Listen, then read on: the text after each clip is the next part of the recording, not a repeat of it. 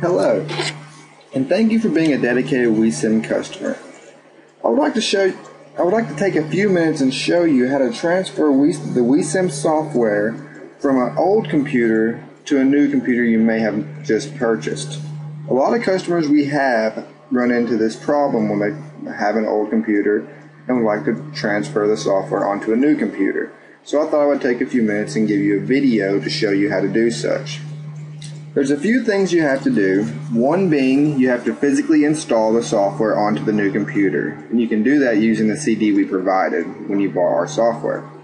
There's also a file you can copy from your old computer onto the new computer after you've already installed the software that will save all your settings for your leads, your layers, and any machine settings you may have set up already. For example, if you have a Dynatorch machine, it will set up your machine extents, your plasma setups, your layer setups, and anything else that's in there. So let me take a few minutes and show you how to do that. Like I said, after you've already had that software installed, you can copy one file from the existing computer onto the new one. And what that file is called a CMDB file.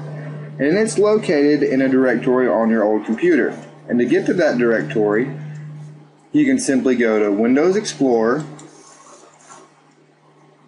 Local Disk C, Program Files 86, scroll down in that menu, and there's a we-sim folder. And under that folder, you're going to use the 19. And in that folder, there'll be a folder called Database. And in that database folder, there will be a file called CMDB.mdb. That is the file that saves all your settings that you have saved in we-sim. For example, your lead setups and your lead parameters and your layer parameters and your machine settings. So that's what you need to copy into the new computer's database for our software. And all you would do would be to simply copy this file, go to your new computer now. For example, we'll say this is a new computer that we've already installed we-sim on. Go back to our Windows Explorer, go to our C drive, Program Files 86,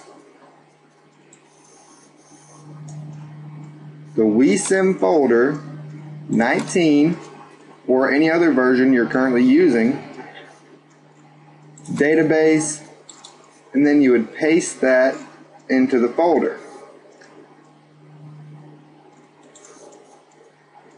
And that's simply all you have to do. And what that will allow you to do is, when you open up we-sim, in your configuration manager,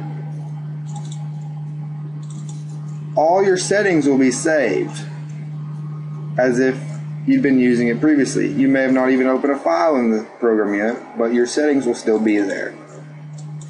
Your materials, your operations, for example, your leads, everything will be set just like it was before. So you don't have to go through there and set up anything you've already set up before.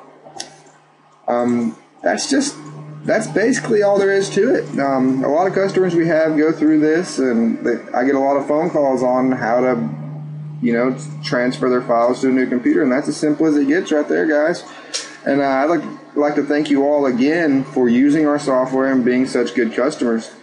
Be looking forward to some new videos in the we-sim version 20 release. It's certainly the biggest, most adventurous thing we've ever done with the software. There's a lot of new features involved, so be looking forward to that. And I hope to be hearing from you guys. Thanks.